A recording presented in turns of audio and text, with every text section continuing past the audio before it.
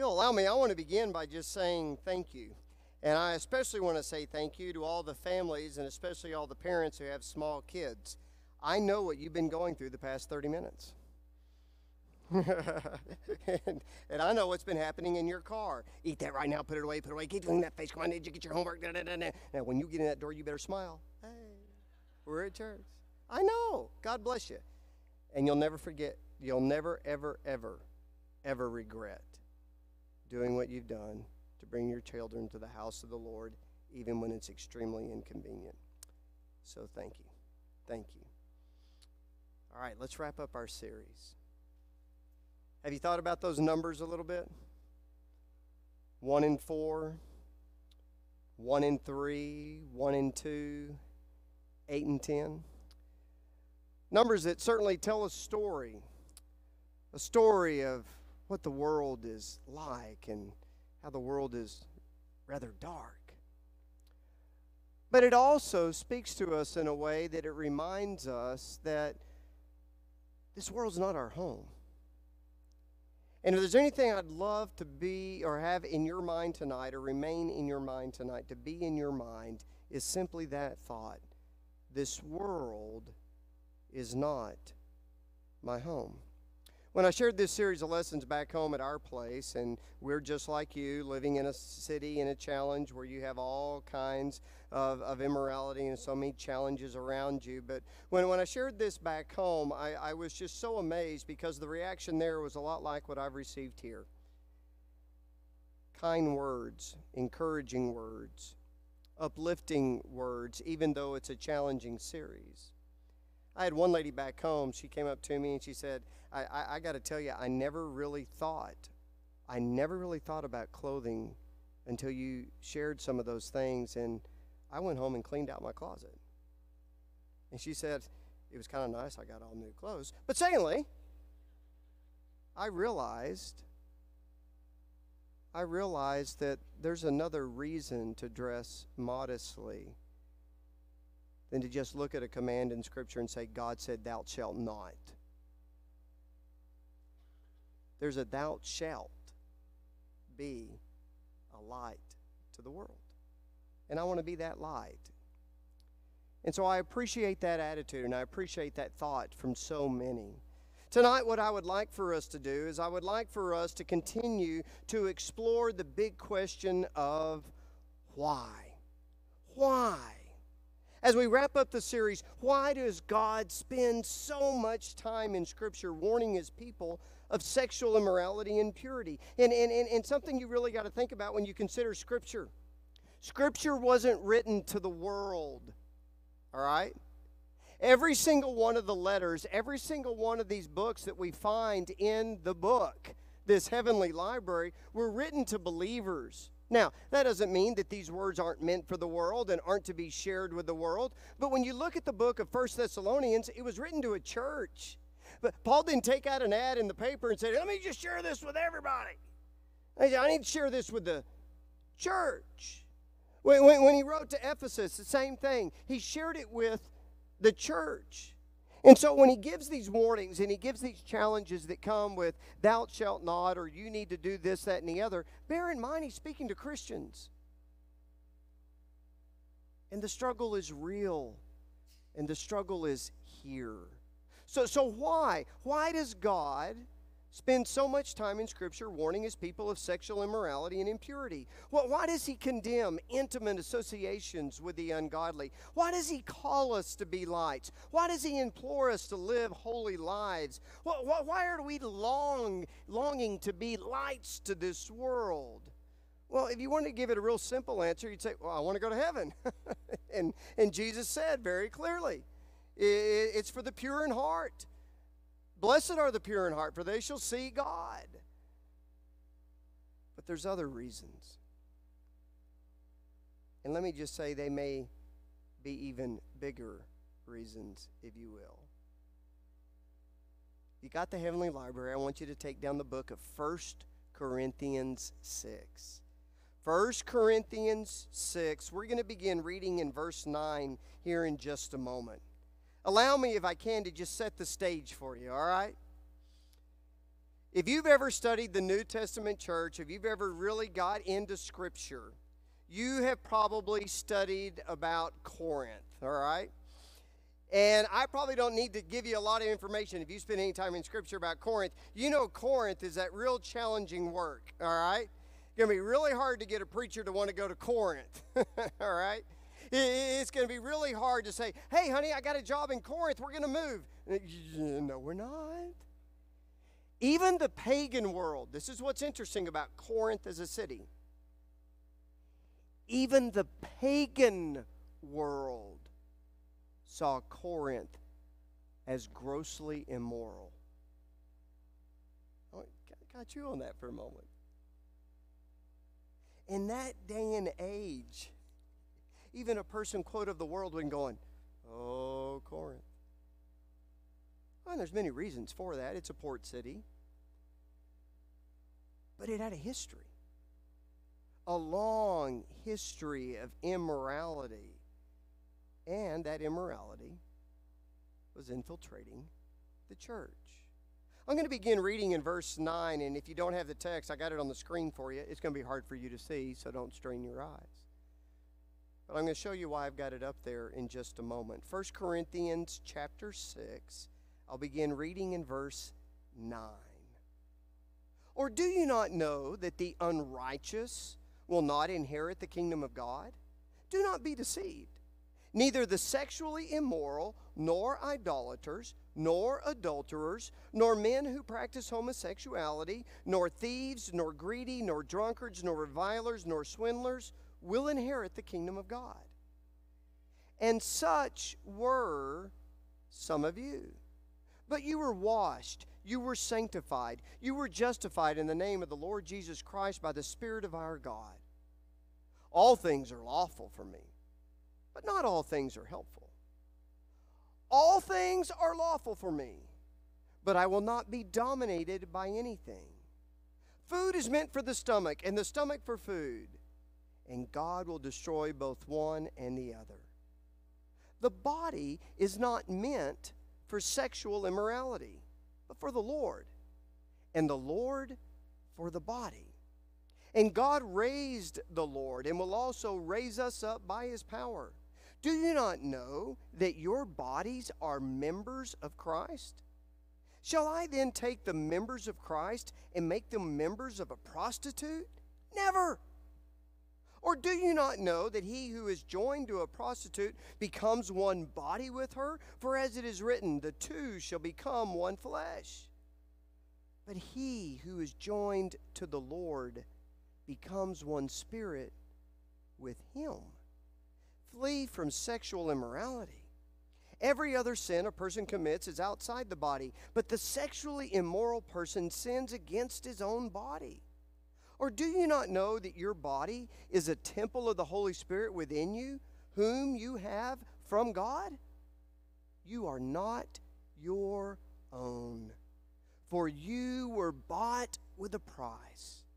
So glorify God in your body.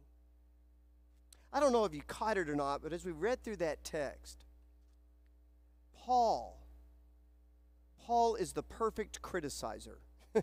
Here's what I mean by that. Anybody ever heard the rule if you ever want to go share a criticism with somebody else? Anybody know the rule? You ever heard of the sandwich technique?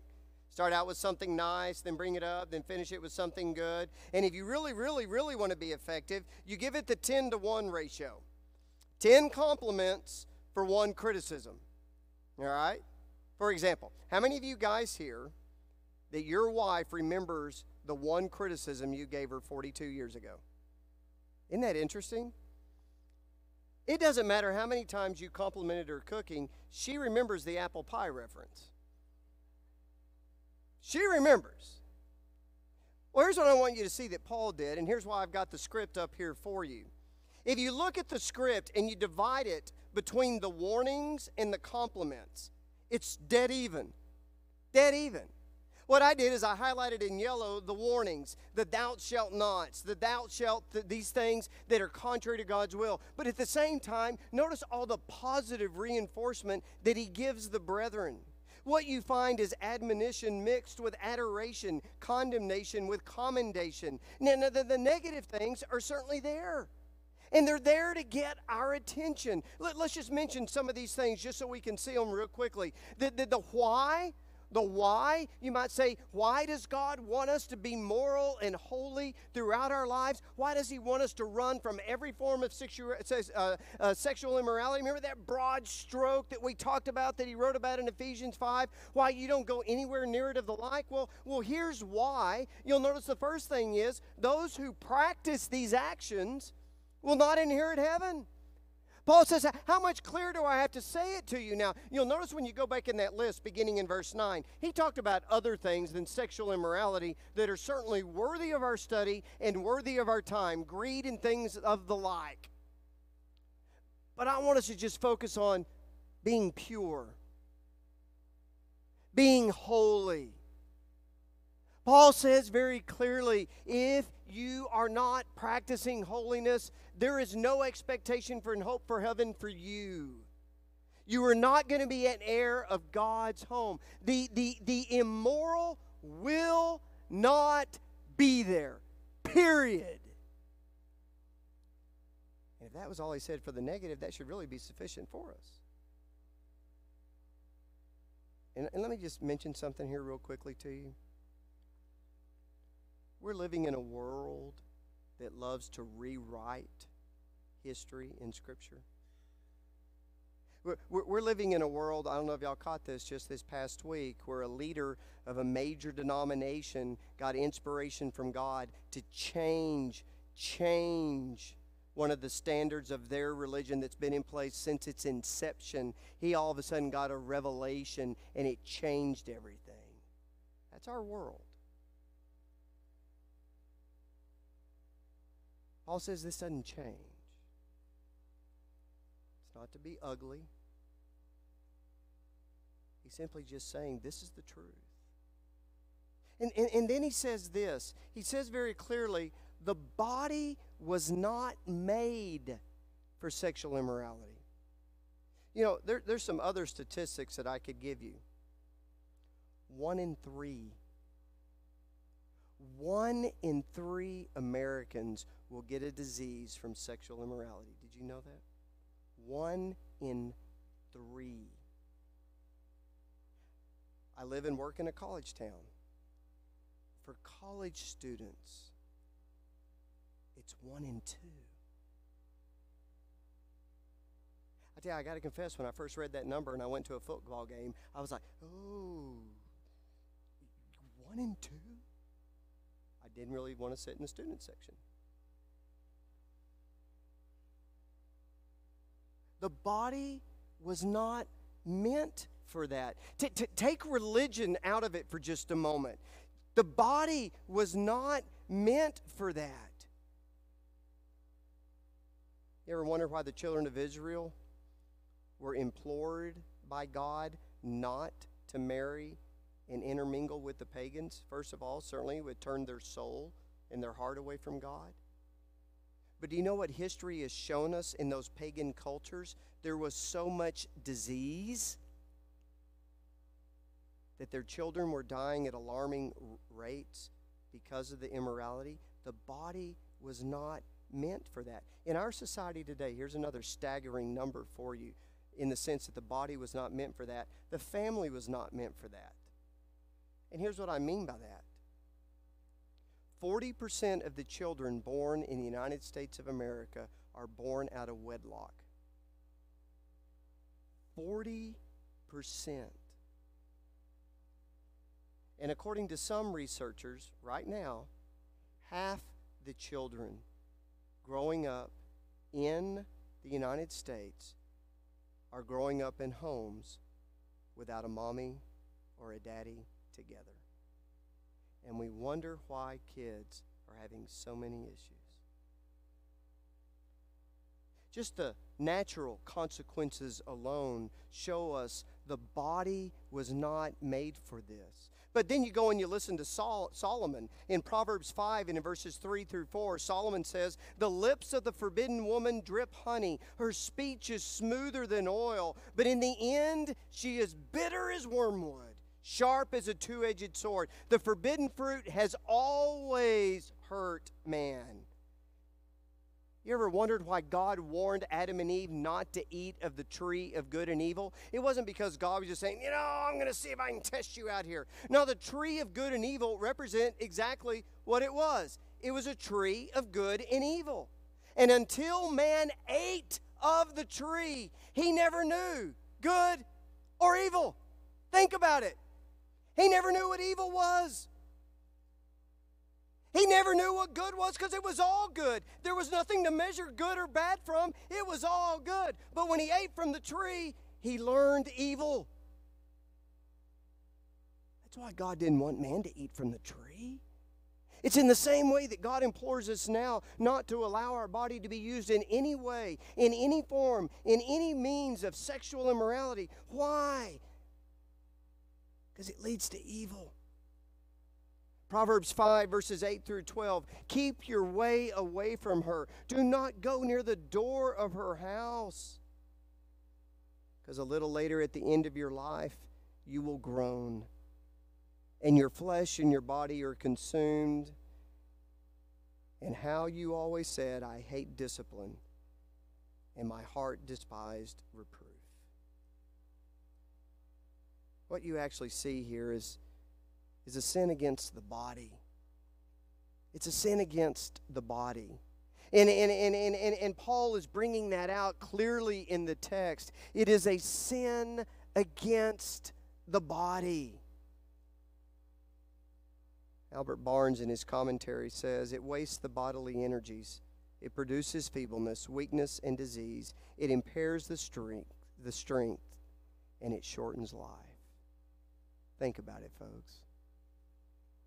How many people do you know that are living the immoral life that have nice, comfortable, easy lives?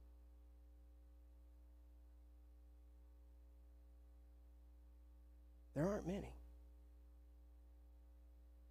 Because it's also, as the Proverbs tells us, the way of the transgressor is hard. The body was not meant for it. And then the third negative that he points out to us is this. The body was not only not made for it, but it's also the idea of a sin against the body. And so you need to run from it. You need to run from it. Run from it like Joseph running from Potiphar's wife. It is urgent. It demands a fleeing. Like Paul says to Timothy, flee youthful lusts. If you look a little later in 1 Corinthians 7 and in verse 1, Paul will simply say it's not good for a man to even touch a woman. Well, he's not talking about holding her hand or touching her shoulder. He's saying it's not good for you to touch a woman when it is not the time, is the emphasis. And he's simply encouraging all of us to grasp and to understand that you need to run from it because it's a sin against the body. It will make your life miserable. And so what you find here right off the bat as you read the words of Paul is everything that you would expect in a sermon like this. Here's all the negatives why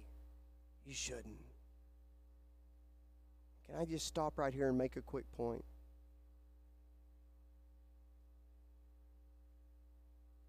If you're involved in any way with a relationship or activity that is sexually immoral, stop. Stop. Remember the words of Jesus to the woman caught in adultery, go and sin no more. If you're one of the 1 in 2 men who's been captured by this pornographic world, stop. Stop. Go to somebody you can trust and lean upon to share and confess your challenge. Find an accountability partner. Get help. Stop. Don't let the deceiver take more than he's already taken.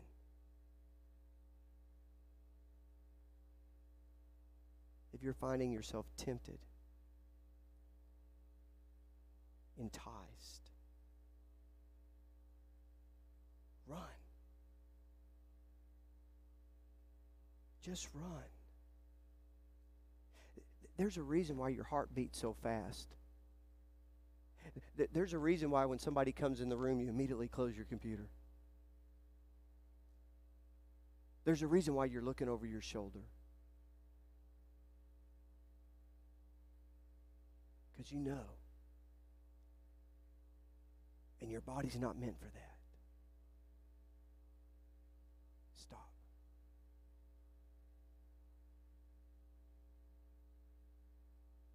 Because it carries with it weight, consequences, pain that go far beyond anything you can imagine. And if you're one of those families that's been hit, if you're one of those spouses that's been hurt, if you're one of those children growing up without both your parents, you know. Stop. Just stop. And you know what our Lord would say to you? I'm your God. Confess to me. Because I already know. And I want to forgive you and help you. All right. Paul doesn't stop there. He doesn't just show us the negatives. He doesn't just give us the warnings. What he also is, he answers the real question of why. And this is really where I want us to spend our time. Because what you find that Paul does in this incredible text is, yes, he gives the negatives. Yes, he gives us the warnings. But he also gives us the reasons why you should seek purity, why you should seek holiness. And he does it in a very powerful and encouraging way. If you'll go back, I want you to notice, and we're just going to look through a few verses here just so it gets it back into your memory and get you back focused on where these things in these things that Paul's saying are going. In verse 11, he reminds us that we have been washed. We have been sanctified. We have been justified. And all of it's come through our Lord Jesus Christ. A little bit later in verse 13, he says, you were created. You were created for the Lord. When you think of somebody coming up out of the waters of baptism, it wasn't just about washing away their sins. It wasn't just about giving them a brand new start. No, God's raising them up to be his instrument, to be living a life for him, to further his cause. And I want you to just kind of think of that big concept. The Lord is for the body. Just out of curiosity, raise your hand if you know what that means. The Lord is for the body. Good, because I have no idea either, and I was thinking somebody here knows it. No, I'm just kidding with you. But think about it. It's something you don't think about much of. What does he mean? The Lord is for the body? And then he goes on to say, the body is for the Lord? Well, what's his point? Well, I want you to see that what Paul does here is he does something that he's done many other times in Scripture, all right? It's one of those passages that implores us to look at the bigger picture. He's imploring us to look beyond our limited sphere of focus, all right? For example, do y'all remember the story of Elisha and his servant when they were surrounded by the Syrians? Anybody remember that story? You remember? Okay, do you not remember that story? I can tell it to you in about 45 minutes, and then we can go on. Who remembers that story? Yeah, raise your hand. There's a game on tonight. The Syrians have surrounded Dothan, where Elisha and his servant are.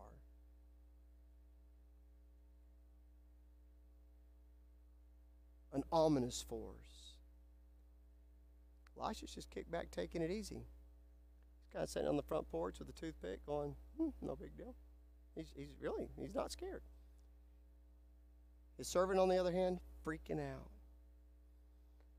Freaking out. And Elisha kind of looks over at him as this guy's going all crazy. He said, Lord, open his eyes. Y'all remember that story? And the Lord gave him the vision to see what was real. And they were surrounded by a heavenly army with chariots of fire.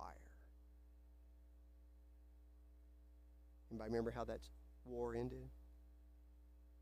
The Syrians didn't win, by the way. Remember what Paul said when he talked about the Christian armor in Ephesians 6? Y'all remember that story?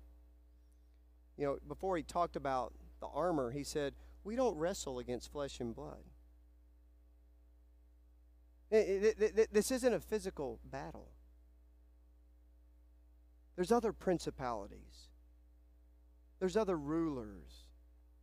There's another war going on that's much greater than this. And what was it Jesus said very clearly to Pilate? When Pilate says, are you a king? He goes, oh yeah, I'm a king. But my kingdom is what? Well, not of this world. I want you to do something here for me. I want you to challenge yourself to see a world that's real, but we don't think about much of. Because that's exactly what Paul is referring to here. He's referring to a world, and he's referring to a battle that goes beyond us. One of our men back in our home congregation described it like this. He said, ISIS is not our biggest enemy. Socialism, world hunger, the economy, race relations, these are all physical battles. They're temporal battles. Now, they deserve our attention, and yes, they may be serious. But God calls the child of God to see a much bigger battle. It's the battle of darkness and light. It's a battle with eternal ramifications. It's a heavenly battle, and it's raging all around us. And so he wants us to look beyond. He wants us to look out. And so what you find is Paul using the why motives. And the first thing he says is you need to be mindful of your redemption motivation. Here's why. Here's why you seek to live a pure life. Here's why you seek to live holy. Here's why you run and abstain from everything that's even closely related to anything immoral. Here's why you don't go near those things. Here's why you're more conservative in your dress, you're more conservative in your entertainment, you're more conservative in where you go. Here's why maybe in your friend's eyes you're a goody-goody. Here's why you may seem odd, because you recognize the value of the redemption price that was paid for you. You're reminded that Christ washed you. Go back, if you would, to verse 11. Notice he said, you were washed. Now, I know most of us probably didn't think of baptism as a washing. You didn't get out a rag and a bar of soap and just wash yourself over. What it represents is the idea of a cleansing. You were stained beyond anyone and any man's ability to cleanse, but God washed you. And he didn't just wash you, he justified you. Anybody here ever tried to justify something stupid you've done? Anybody? Oh, I have. If my wife was here, she'd have amened that in a second. And you try to explain yourself, well, here's why. And you think it sounded pretty good, and they're just looking at you going, really? Did you just, really?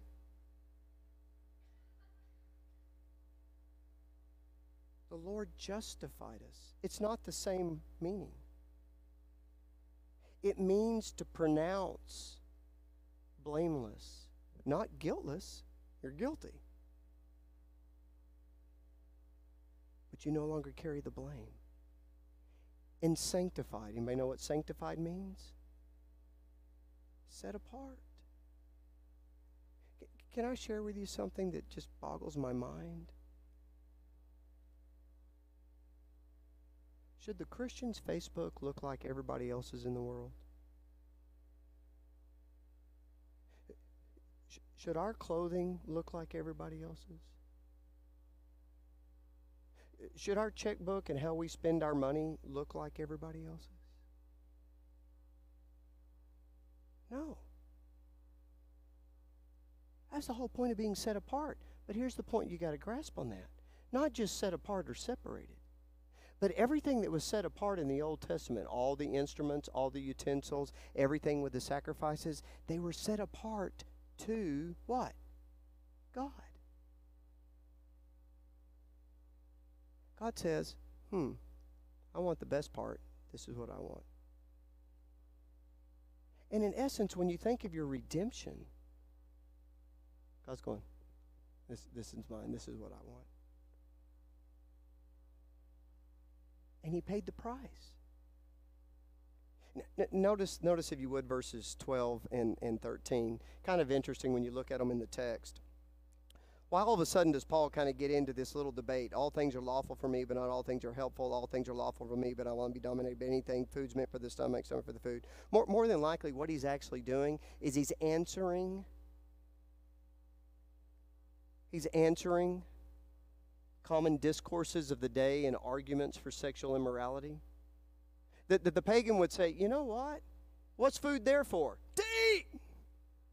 So what's sex for? To enjoy! Go enjoy! Just like a hamburger. It's food. Enjoy. Well, who's to tell you you can't do it? All things are lawful. Paul goes, no, not all things. And even some things that are not helpful. And so his counter argument here is to remember your reason why. Secondly, we have a purpose motivation.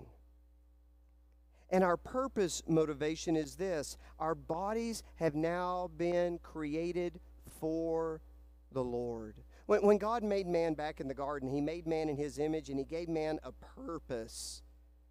And he's always had a purpose and a design for men. And he gave man, though, however, the free will to choose which purpose he would choose. Isn't it interesting that Job, when you look back at the life of Job proved his loyalty to God so much that when Satan was just cruising around looking for somebody to tempt, what did God say? If you're really looking for somebody, have you considered my servant Job? Now, incident, would you want God to say that about you? I'll be your servant, just don't say that to Satan. But God was so confident in Job. He belongs to me. He belongs to me so much. See what you can do, Satan. I'm telling you. I'm telling you. What's your body created for? You ever thought about that? And some of you may be like me. You like to work out a little bit. We're one of those weirdos in the world. I get it. Most of you are saying, why are you running? Something chasing you? You know, what's the deal here? No, I do it for fun. Really? You do that for fun? Oh, yeah, it's great. Is that what your body was meant for? Was your body just meant for you to just dress it up every day and make it look real pretty so everybody go, oh, yeah. And so you could walk around like the fawns and go, Was your body just meant to be an instrument of slave labor? Some of you probably feel like that all the time, pleasing everybody else in the world. And you know what's interesting about our bodies? We agonize over what our bodies look like more than anything else. Isn't that crazy? And you know what our Lord's telling us? I created your body to help me. You ever seen it like that? I've created your body to be a force in my kingdom. I've created you so that you could show the world that my kingdom is not of this world. While Satan may be seeking ways to devour us, tempting us, lying to us, our God is wanting to use us in that heavenly battle. You ever consider the book of Revelation? What happened to many of those in the book of Revelation? Anybody know what happened to many of them? They died for their faith. They used their body to glorify the Lord to the very end. You think any of those folks regret it now? Those saints that were crying out, "How long, O Lord, before you avenge our blood? How long, how long?"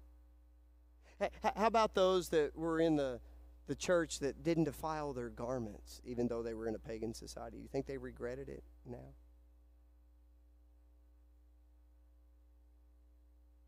I want you to think about something. What we don't realize is that when we seek to serve God and do God's will, sure, there may be some repercussions from people in a physical way around us, but you have no idea what battle was just won in the heavenly realm because of your faith.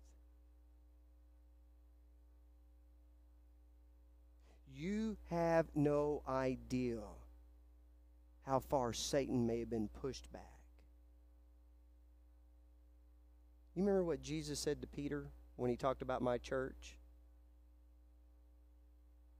Upon this rock I will build my church. And what did he say? And the gates of what? The gates of what? The gates of hell will not prevail against it. Have you ever thought about what the visual implication is there? If the gates of hell are not able to stop the church, it's not Satan attacking the Christian. If the gates of hell are going to be busted through by the church, it's the church going through Satan and pushing him back. It's what God does in the body of his people. Because the body is for the Lord. And then thirdly, what does he give us? He gives us a glorious motivation. Not just a redemptive motivation to remember what has been done for you. Not just a purpose motivation, what you can do now. But a glorious motivation of what is to come. And that is the idea that the body is his temple. It's the fascinating idea that the mercy seat of God now dwells in the heart of the believer. And he dwells in those who will honor him with their holiness. We live in a nation. Did you realize that in our nation there's over $100 billion? Over $100 billion invested in properties, in church buildings, all built to a God who says very clearly that he dwells in temples not made by hands. $100 billion to a God who doesn't dwell in that building. Because he dwells in his people. He dwells in the people who have been set apart for him. If you've ever studied the Old Testament, you know that the Old Testament is all about types. And in the New Testament, you have the antitype. In other words, the Old Testament is the figure. Through Christ, you get the real thing. For example, the Passover feast. It's a type. It's not the real thing. What's the real thing? This table, right? Right? The sacrifices of bulls and goats. The type. The real thing's Jesus. The temple. The type. The real thing is priesthood now. The Christian. See, what God's asking us to do is open our minds to look beyond. And if you really think about it, if you really think about it, most of the time when it comes to the idea of anything that is sexually immoral, it is an instant gratification that is focused right now on this specific time period, it's this specific moment, it's this specific impulse, it's this specific desire, and it carries such a heavy weight of consequence. When God's saying, no, I want you to look to what's bigger.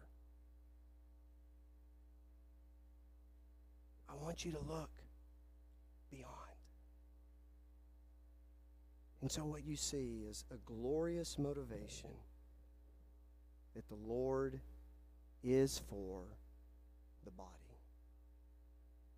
And what God does in a very powerful way through His grace and mercy is He takes the weak, He takes the hopeless, He takes the humble, He takes the used, He takes the burdened, and He gives them hope. And no life is too wretched. No body is too marred that can't be recreated through the blood of His Son and used in His service. Go and sin no more. Be that one person. Be that one person. You know what I hear all the time? People that know that I work with kids a lot.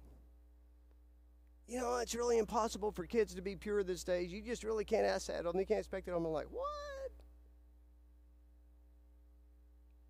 I know so many kids who are great kids. Do y'all? Who are pure. Who get it.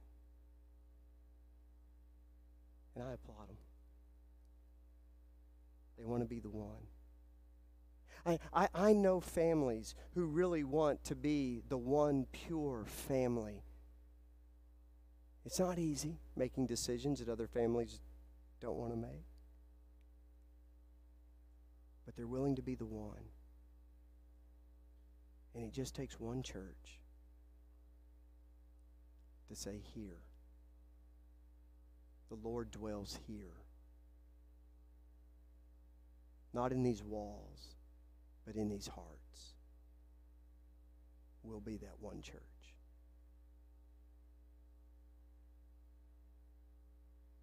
Because I would love one day to think that one day my Lord may have said to the tempter himself, you ever considered Phil, my servant? And that I fought a battle for him. He's not asking me to go feed every hungry person in the world. He's not asking me to give every dime away. He's just asking me to give him a dwelling place. To be pure. And that's my gift to him. Who wants to be the one? I'll be the one. Tonight, as we wrap it all up, how you doing? How you doing?